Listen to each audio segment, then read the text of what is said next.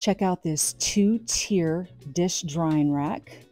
It has really good direction and is extremely easy to put together. It comes with this nice drying mat. The dimensions are roughly 14.5 inches high, 12 inches wide, 16.5 inches deep. You more or less just clamp those pieces together. This utensil holder is really kind of neat because it's got the knife slots that you put in there. You can pop it on either side. The adjustability of this dish rack is awesome depending upon your countertop situation.